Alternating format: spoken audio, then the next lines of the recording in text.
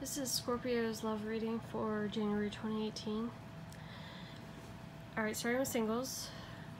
So singles, what I see is that there's someone from your past that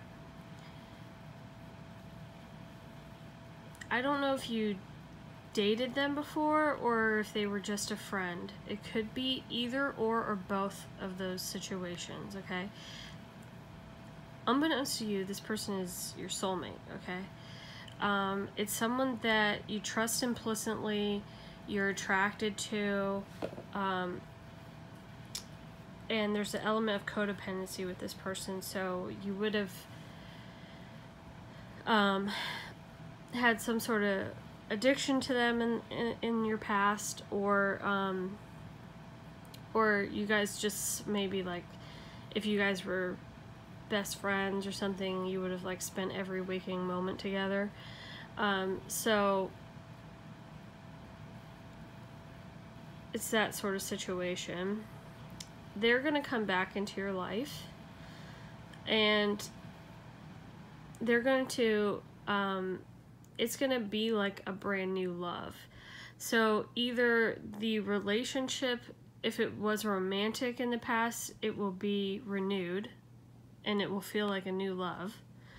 Or if this person was just your friend, you'll suddenly realize that you're in love with them, or that you have been in love with them, and you just didn't know it.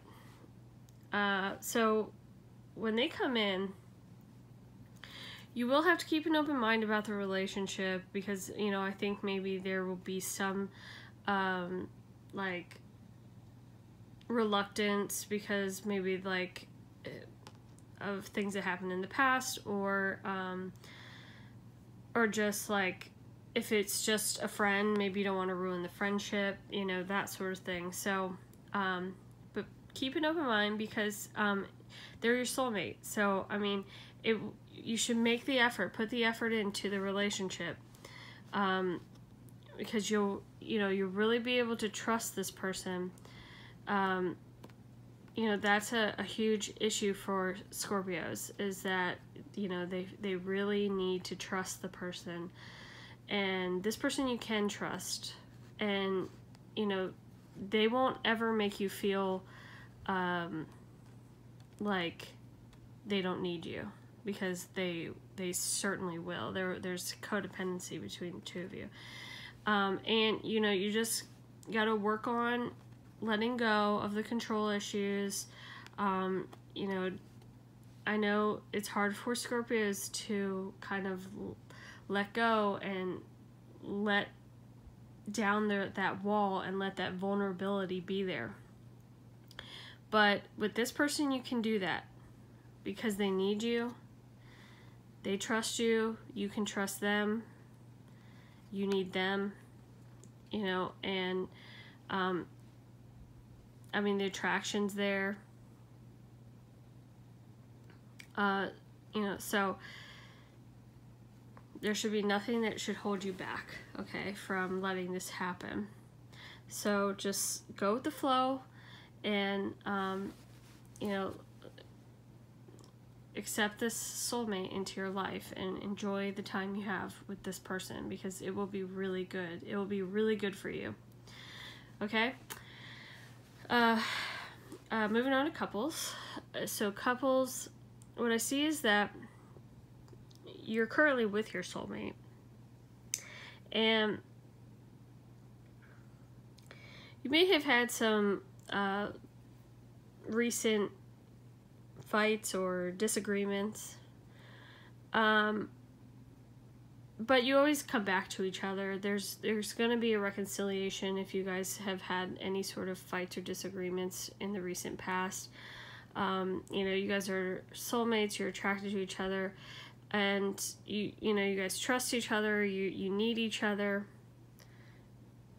and you always will make that effort and put that effort into the relationship to, you know, keep it going.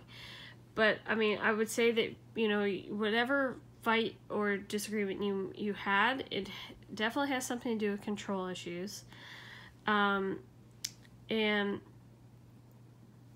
what I believe it is that you're trying to keep control over the direction of the relationship. Okay?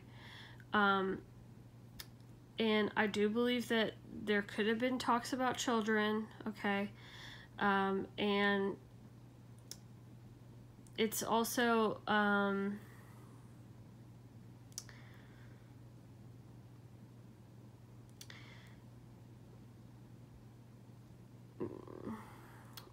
mean, maybe talks about marriage if you're not married already, but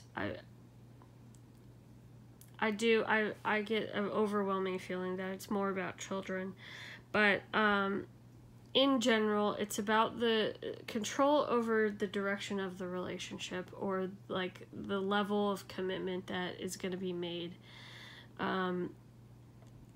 And you really need to work on keeping an open mind about whatever your partner's request is, or whatever they are thinking that they need, or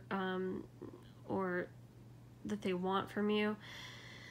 You really need to keep an open mind about it and try to understand it from their point of view. Okay, don't be so controlling. Okay, because this is your soulmate, and you can trust them. You can trust their judgment. You can trust anything that they're, making a request of you or wanting from you. So you may not think that you guys can handle it, that you guys could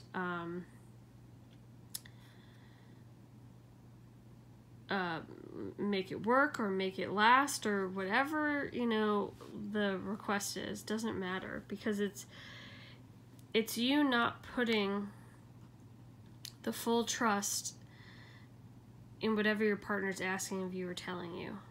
Okay, so like, you need to rely on your partner and let your partner know that, like, you hear them, and that's how this reconciliation is going to come about, because you guys are going to come to some sort of agreement, some sort of equal ground, compromise.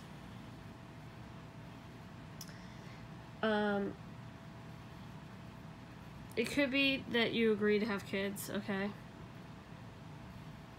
Or it could just be that you guys will agree to, if the complaint was about taking something to the next level or something like that,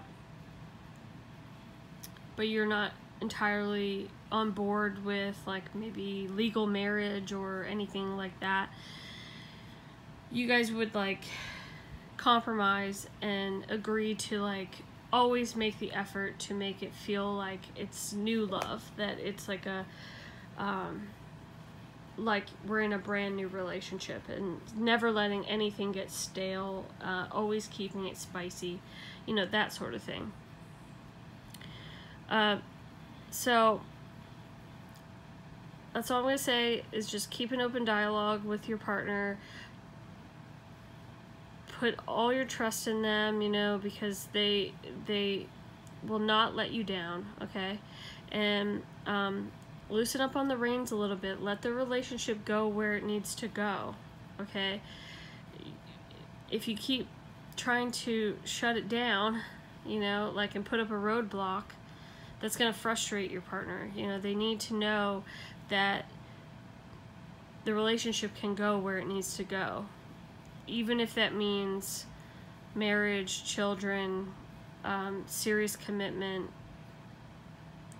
that sort of stuff, okay? So that's all I got. So hope you like it, and let me know if you like a personal reading, and thanks for listening.